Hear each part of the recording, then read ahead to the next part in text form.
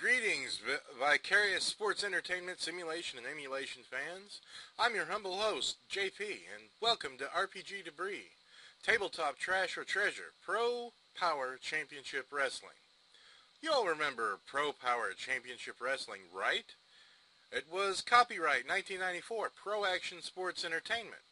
Don't bother looking it up on the net. The whole shebang has apparently gone tits up at some point.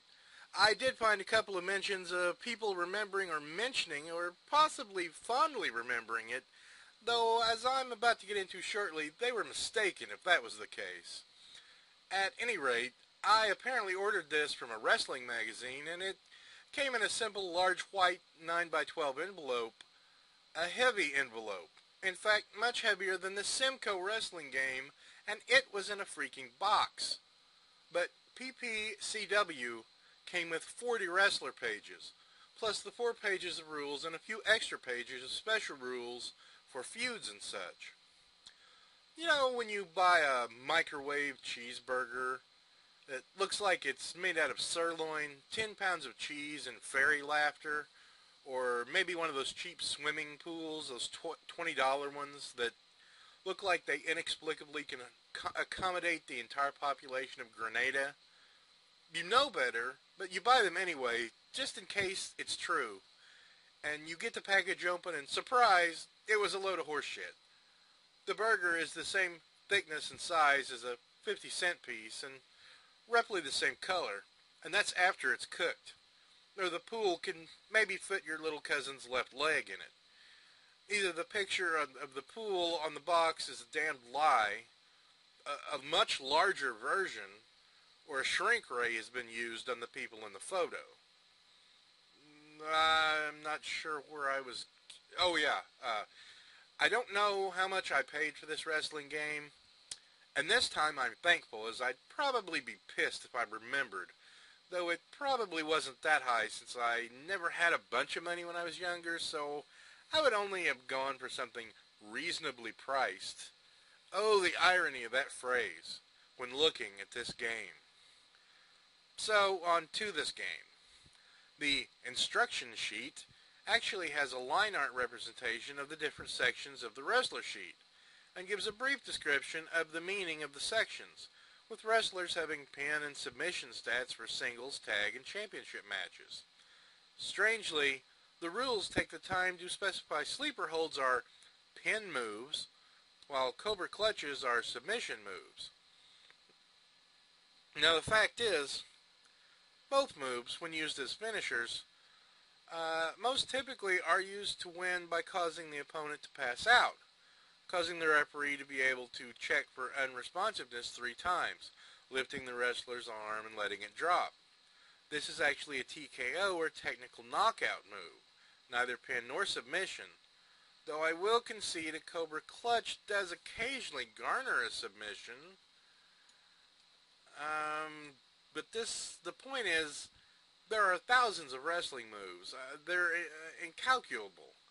And while it's possible they're using these two as templates to guide players for other moves, the fact that the game designers had no clue about TKO results and referred to sleepers as pin moves is a blunder. And also that it kind of shows that they had no real plans to allow a whole lot of customization for the players. They obviously didn't want players making their own wrestlers, and they weren't going to go very far into moves and things like that the players could come up with or devise. I don't know. It seems very closed. To their credit, though, the rules do go right into get Graham Lionheart and the Huntsman and let's have a match. But at the same time, this also directly highlights the main problem with the game, which are only minor things like the way the rules work. If you can ignore that, then it's a pretty good game, I suppose. But you roll 2 normal-sided dice, known to most gamers as 2d6, and choose any of your 8 categories on your wrestler sheet, from scientific, aggressive, brawling, punishment, scientific offense, which I'm not really sure why that's not scientific but it's not.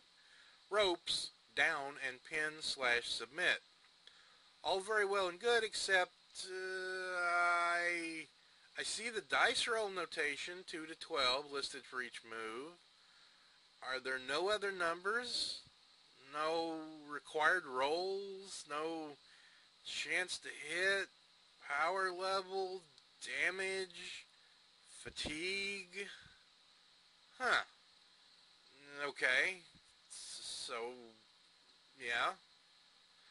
So once you have a move category and a roll, your opponent then rolls on his defense, which can be reverse, totally avoid, attempt to avoid, and absorb.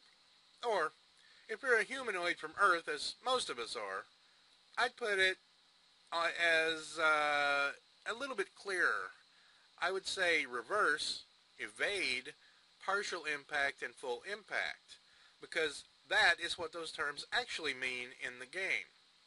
Attempt to avoid actually means the opponent tried to block or get out of the way or whatever, but wasn't quite successful and caught at least some of the force of the maneuver.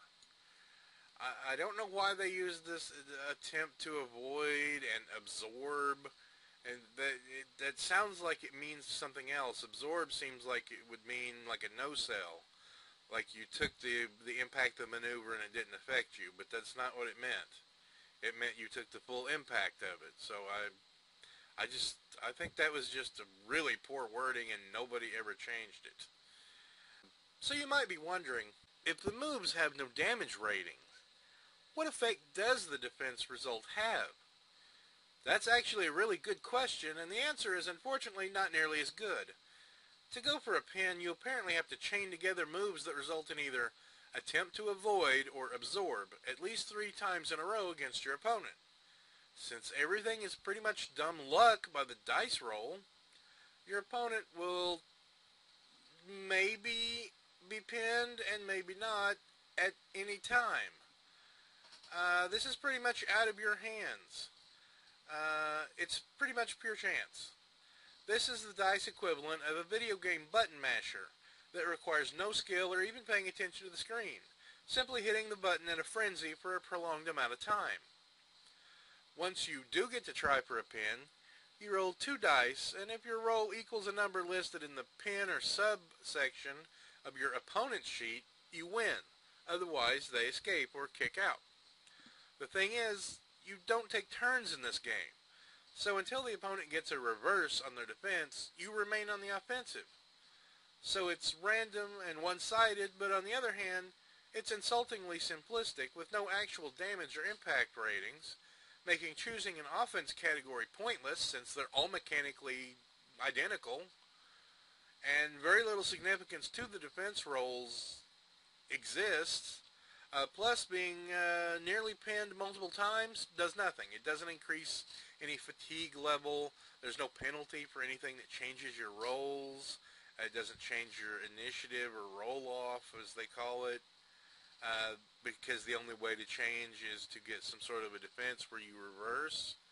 It's like if you played a Zelda game where all the enemies dropped keys, but all the treasure you found was in open buckets littered around the countryside. There's just no reason. Wrestlers also have an injury chart, also numbered 2 to 12, and when a wrestler rolls absorb on his defense on a move that targets his head, the other wrestler rolls dice, and if the roll equals one of his injured numbers, one of the opponent's injured numbers, the recipient is bloodied, which can have some in-game effects, such as, especially in a first blood match, which means the opponent would lose because he bled first. Now, speaking of that, there are brief rules given for different match types, from tag and battle royal to first blood, and the usually glossed over I Quit match, but there are actually rules for the I Quit match, which that's kind of unique to this game, I'll give it that.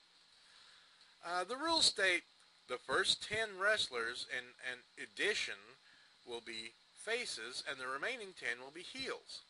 But my edition came with 40 wrestlers, so apparently they discovered people didn't want their bullshit made up wrestlers, especially if they had to pay for them. The wrestler sheets are not bad, having name, height, weight, weight, hometown, nickname, and finisher, and a mini bio, and a picture. The quality of which ranges from not bad to quite bad. Ragman is pretty cool looking, and a few of the other ones are okay, but most of the artwork is junior high level, and not the awesome guy that you knew was going to work for Marvel or DC, but the other junior high level type artists in school. Finally, each wrestler sheet has 2 grids for wins and loses. Not losses, loses. The sad thing is, my edition, which I'm pretty sure there was only one after they realized nobody wanted any more of their wrestlers, my edition came with a note saying, due to a technical error, read, some dumbass forgot to add it, Trasher Tower's finisher on his bio lacks a description, a running forearm. So they realized there was an error there on that particular wrestler sheet, but not that something that's on every damn sheet is spelled wrong. There are various charts for feuds, ringside allies, outside the ring, and other situations. But they're all 2d6 rolls, and I just have this feeling they're all pretty damn random. And no matter how even halfway passable they seem, they're even worse. Overall, this has a very enthusiastic, young fan vibe to it. Lots of vague ideas on presentation. It has at least some idea of style and extras, being the wins-loses grid, bios, and especially the artwork. It's not great, but it is there, and it is effort. If it weren't for the artwork and bios, I'd honestly give this a 1. But with 40 included wrestlers, and a fairly dense 4-page set of rules and charts, this just barely scrapes by with 2 out of 5 steel folding chairs. Thanks for joining us, fans. I'm JP, and be sure to join us for the next exciting installment.